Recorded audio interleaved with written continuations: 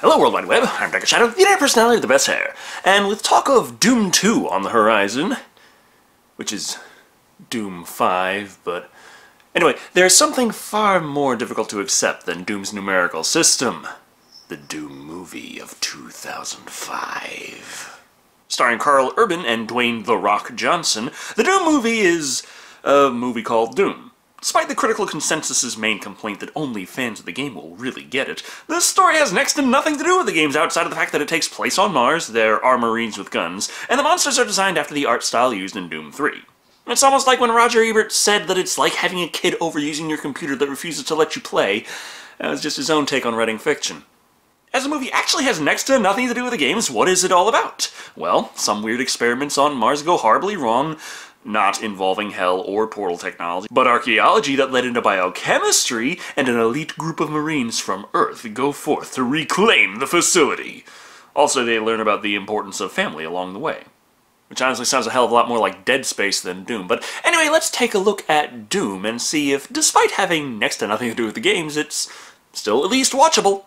First things first, they gotta establish that the first archaeological discovery was on Earth, of portal technology itself. They call this portal the Ark. 20 years later, we're still struggling to understand why it was built. No idea why this thing was made, but let's just call it the Ark. Wouldn't it be funny if it was actually some ancient civilization's last-ditch efforts to survive some great catastrophe? What are the odds of that? But yeah, they found an ancient portal between America and Mars, and now, in the mid-21st century, they've used it to explore and excavate the ruins on the Red Planet, cultivating in what we could all see coming.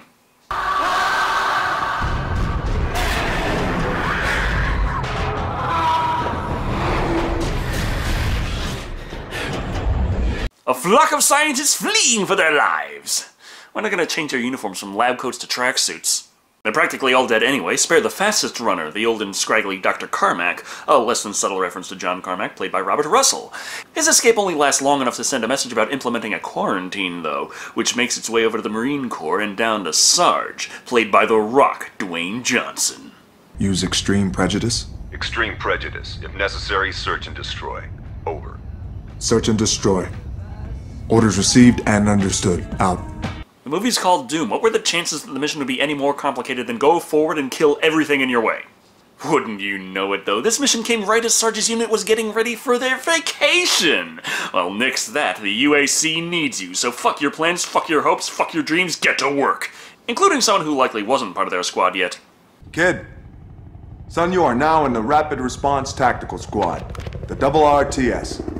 The Kid, played by Al Weaver, the rookie who's never been on any mission before because we've got to check off as many cliches as possible here.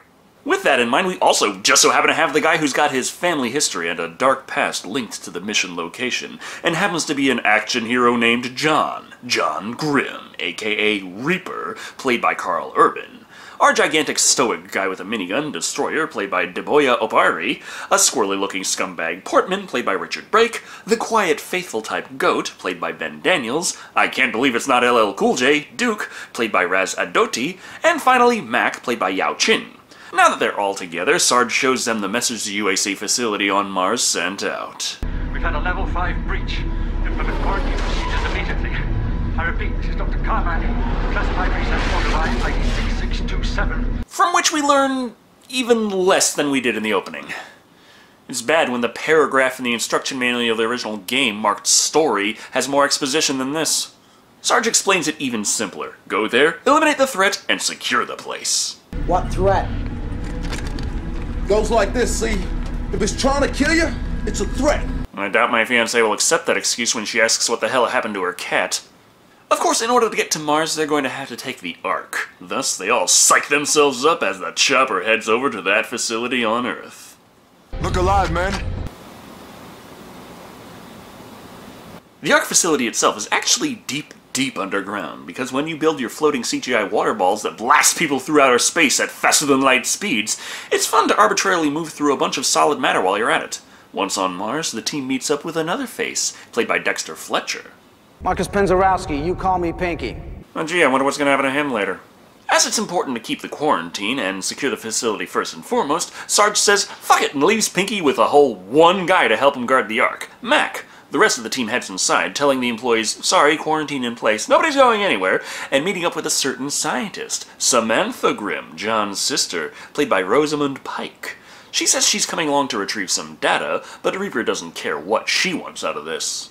This is a military operation, Doctor. We're really not here to retrieve our science homework. Look, I got an idea. Why don't you ask your CO what your orders are? Kill everything that gets in our way. Oh, but retrieve UAC property was one of those side missions. Darn it! Also, Duke's looking to get laid. Tell me you didn't let a fine-looking piece of ass like that get away from you, Reaper. She's my sister. No shit. Don't do this again, man. Do what? It's bad enough when the king of action games makes a slow-crawl, can't-see-shit survival horror entry, but I don't think fans are going to be quite as forgiving if they turn it into a dating simulator.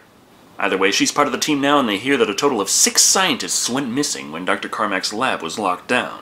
So that's their destination, so soon as Pinky gives them the map data. Carmack's lab is isolated from the rest of the facility. The airlock is the only way in or out. Fucking linear level design. As this is far too many characters to chat back and forth, Sarge splits them up and fans them out, keeping the Grimms together because awkwardness is fun, as we see when Pinky tries to make small talk with Mac. You don't look like a Mac. Katsuhiko Kumanosuke Takahashi. So, Mac. You gonna ask Reaper if his name's really Reaper next? Pinky? As the team checks the rooms for any signs of hostiles or survivors, they come up mostly empty in that regard. The genetics lab has plenty of creepy horror props for them to gawk at, and some caged monkeys and shit, but not what they're looking for. Samantha and John make it to the computer that somehow isn't hooked up with the rest of the network, and she gets to work downloading that oh-so-important data, while Goat and Portman find more evidence of weird secrets. A holding cell. It makes you think that. Touch it. Yeah! Because while the UAC can't afford proper emergency lights, they can still somehow spring for a few extra 1,000 volts to pump into the walls. While the team stumbles around in the dark, in the most literal way possible, the Grimms are waiting out the file transfer time long enough for Reaper to realize the very odd nature of this archaeological dig on Mars. You found human remains. Humanoid. Lucy and her child were our first major find. And of course, for those who don't know, Lucy is the name of the Australopithecus that was discovered a long time ago, missing link between humans and apes, first hominid, all that jazz. Ancient human-ish remains are but the tip of the iceberg, though, as Lucy has something that humans don't have, and coincidentally chimpanzees do, a 24th chromosome pair. This isn't just something to make her dumb and hairy, though. The extra pair makes her super strong, super fit, super intelligent. But problems arose when she discovered the Super Nintendo and started ordering everything supersized. They also found evidence said chromosome pair was synthetic, but despite all this information they found on the genetic makeup of the lost civilization, they still can't figure out exactly why they're all fucking dead. Maybe they just went with time. You don't shield a baby from time. You do if time's coming at you with motherfucking chainsaw hands. Never mind the archaeological mystery that has fuck all to do with the game's storyline, Goat and Portman spot something slinking around in the shadows, which sneaks with the grace and fluidity of myself in your average stealth game.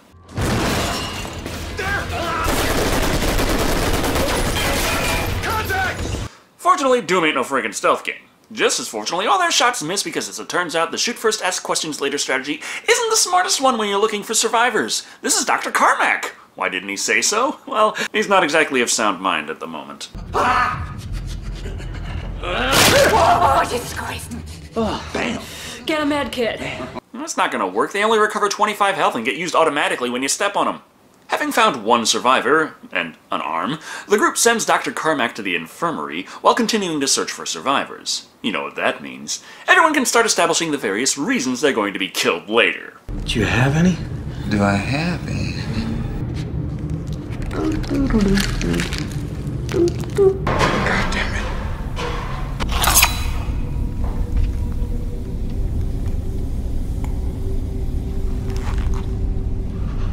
I took his name in vain.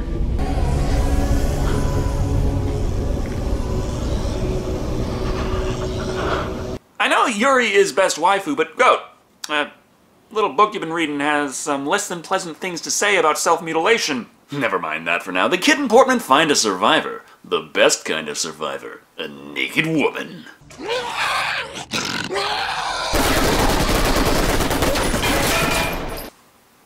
You know, most people just swipe left. So it might have been a little presumptuous to refer to her as a survivor, but the film moves on to come to a halt and explain to us these things called nanowalls exist.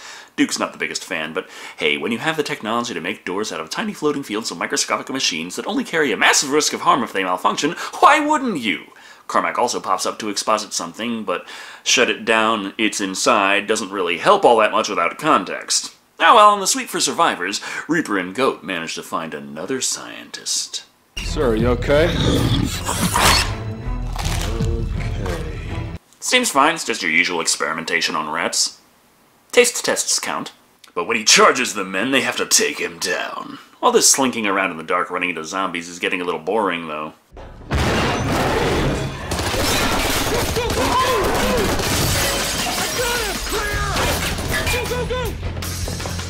So why not throw a hulking monster in the mix and kick off the heavy metal? One reason against it is because we're not in an action scene. The damn thing just runs off into the sewer system. I thought being in the shit was a figure of speech. Get in the goddamn hole, Portman. You don't gotta be all up in my ass about it, Sarge. Spread the cheeks, Portman! While they explore the sewer, we take a break to establish that Dr. Carmack's blood test came back and it matches none of the staff on record. Can't really try again, as the guy's up and fucked off on top of that. Anyway, back in the sewer, we see everything's very dark and wet and confusing. But at the end of all of it, Goat has managed to find something. Dr. Willis?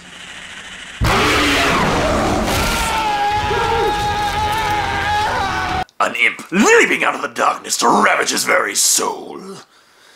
I mean, at least that's what imps look like in Doom 3. And only Doom 3. They don't throw fireballs, though, or even claw. It attaches a sentient tongue thing that does some zombie vampire facehugger shit to Goat's neck. Then it's after Reaper.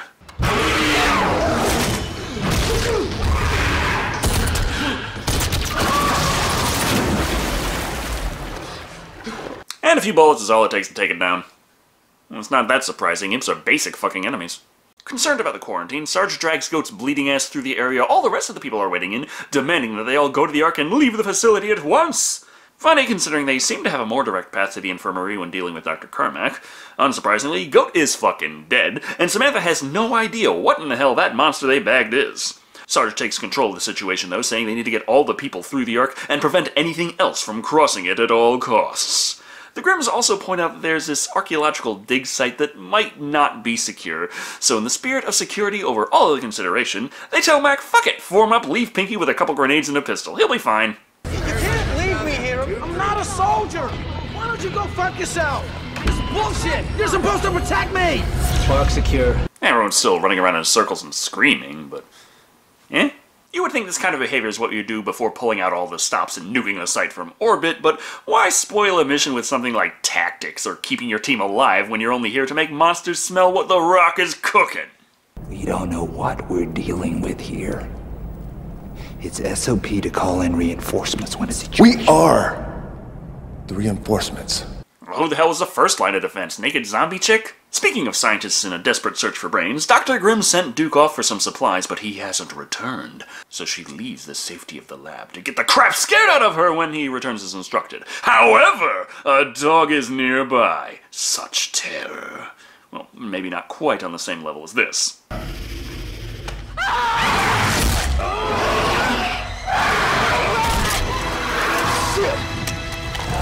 Ugh, the minute Doom introduces gun jams, I'm out of there. It's annoying when it reminds us that reloading is a thing. Fortunately for Duke, they did spend an excessive amount of time establishing this handy-dandy nanowall technology from earlier, allowing them to survive, and even capture one of the creatures. While this is going on, Mac goes forth to check the other areas, in the dark and by himself, while everyone else examines the door near the dig site. Destroyer report. We've reached the north airlock. It's secure. Console indicates nothing's come in or out for 26 hours. And the body count rises. As this hulking motherfucker escapes them yet again, Sarge orders Pinky to use the grenade if anything comes in there, and keep it from getting through the Ark. At which point, it's mentioned that such a maneuver would destroy the Ark, but never mind that until the climax. Something is going on back in the infirmary. Goat returns from the dead. So they're zombies. But they get the thing on their necks, so they're vampires? Oh, God, I had enough of this riddle with I Am Legend. Whatever the hell Goat is, it's still mostly human, and he has enough control over his faculties to beat himself to death before he can finish turning into one of those creatures. So he can't turn because he's dead. But he already died, and he came back because he was turning, and now he... You know, fuck it, Portman has something very important to say. I gotta take a dump. What? Now? Unless you want me shitting my pants right here. Well, privacy is a very weird thing to suggest when you're surrounded by monsters. Wouldn't you want someone watching your back at that time? Not when your actual reason for slowly slinking off and finding a toilet to hide in is to secretly call for reinforcements! Which hardly seems like a bad idea.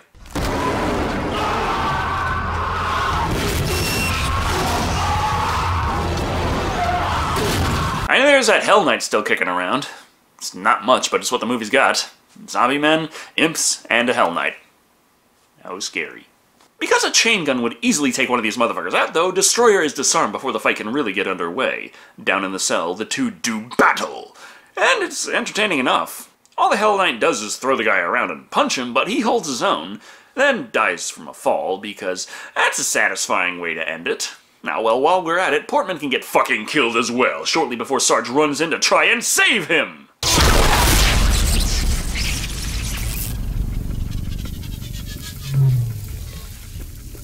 Holy shit. Yeah, and Sarge has the BFG. I kind of skipped over him getting it. They really make a bigger deal out of it than it really is. I mean, he sees it, and then later he comes by and unlocks the case, and he gets it, and all he ever does with it is destroy walls.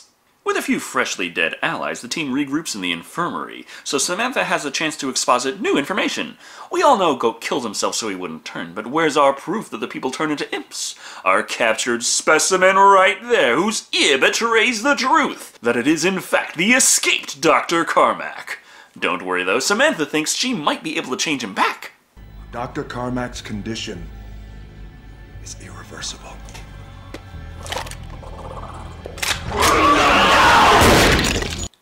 You know, ever stop to think maybe all he needed was a little penicillin? Sarge isn't here to play trauma center, but Phoenix Wright, as he interrogates Samantha, demanding she show them what exactly the data she was sent to retrieve was. As it just so happens, it's biological experiments on human subjects. But what is it that Dr. Carmack injected this poor bastard with? Chromosome 24.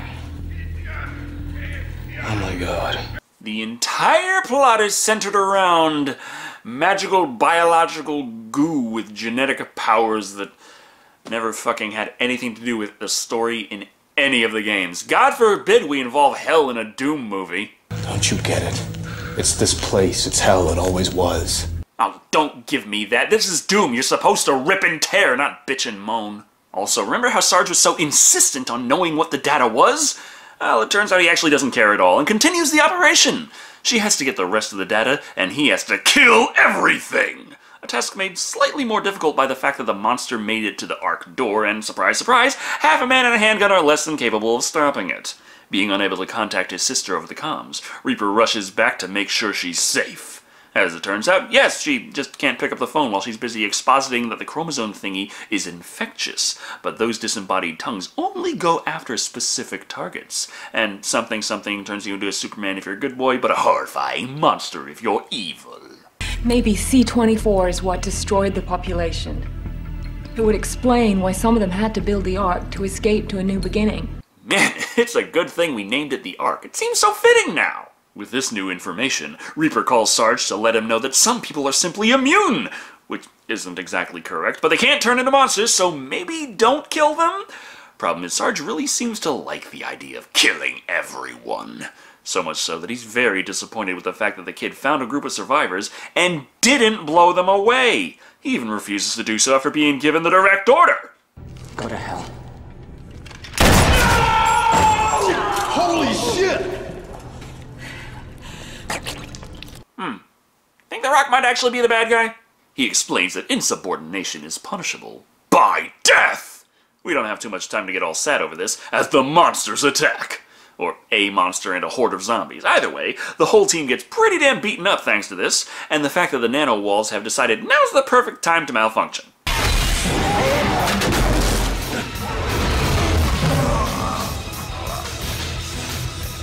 supposed to... Hey, you had the chance to play Reaper and you were all like, oh, but Sarge sounds like a much more interesting character. Which is true, but still.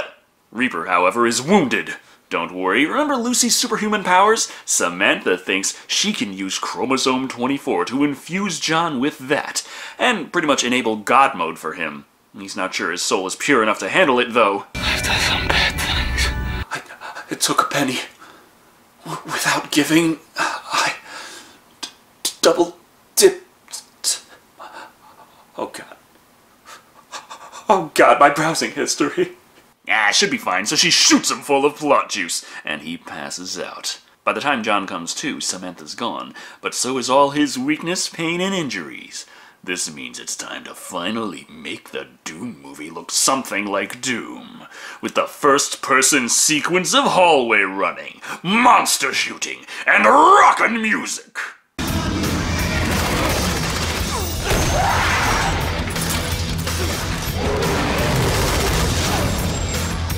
I remember the rumors when the Doom movie was getting made, and people were saying it's going to be entirely in first person. And then the film came out and they just had the short first-person sequence in it, and people were like, of course it's not entirely in first person. Who could make an action movie entirely in first person? That's impossible! Then Hardcore Henry came out. After enough corridor shooting, we leave first person to show that John has found his sister, still alive, and the only one left to kill is Sarge, now clearly infected, and, well, he's always been kind of a psychotic asshole. Oh well, he may have the BFG, but it's okay. I've got one round. He wastes the only shot on the fucking wall anyway. And yes, The Rock is our final boss for this game. Zombies, imps, and one lone Hell Knight is about the best we've got. I guess they figured if you have Dwayne Johnson, he's gotta still look like Dwayne Johnson. He does start turning a little, but the vampire Rock is hardly a demon. I guess he does wrap some metal around his arms, so that's cyber demon-ish. Well, fuck it, Reaper throws his ass back to Mars through the Ark and tosses a grenade in for good measure to destroy him and the portal forever. Therefore, happy ending! John and Samantha Grimm survive, and they return to the surface, safe and sound. Except, of course, the fact that John is infused with chromosome 24, which seems to be highly infectious if the monsters are anything to go by, and they have a tendency of turning people into monsters. Oops. Anyway, that was Doom. That wasn't Doom. If you go into this movie expecting it to be like the games, even the third game, which is a bit of an oddball in the series, you're only setting yourself up to be disappointed. Doom is Doom in name alone, and art design, and companies, occupations, and weapons. Okay, so there's more Doom in Doom than nothing, but it's still a separate animal. One thing it does keep from Doom 3 is the odd in-between of survival horror and action. Doom 1 and 2, and later Doom 2016, are all about big firefights with hordes of enemies in fantastic locations. Doom 3, and by extension the Doom movie, is about sneaking around in the dark trying to find the monsters in badly lit rooms, wishing someone somewhere invented duct tape so you wouldn't have to keep switching to your flashlight. It sort of works for Doom 3, but the Doom movie has very few instances where it allows the action to play out in an action scene. So few, in fact, that when we do finally get some action on screen, it feels very odd. It doesn't help that the zombies look like what you would expect to see out of a Sega CD game or an Area 51-style light gun game, both examples obviously not being Doom. However, despite these complaints, the movie itself isn't terrible. Well, it's hard to say it's straight up bad, even. The sets look okay, the monster suits look good, the acting is okay, the characters are okay. It's a very average movie overall. Nothing special to it, really. If it wasn't called Doom, we probably would have forgotten about it by now. As it stands, though, Doom is a decent enough flick if you want to watch horror or action and can't quite make up your mind. Coming in at 3 conveniently named ancient teleportation machines out of 5. It's okay if you don't care that it's supposed to be Doom. But then again, if you don't care about Doom, you probably wouldn't have been checking this movie out in the first place anyway. Thank you all for watching. I've been Decker Shado. And remember, medkits only do so much. If you really need some healing, grab a soul sphere.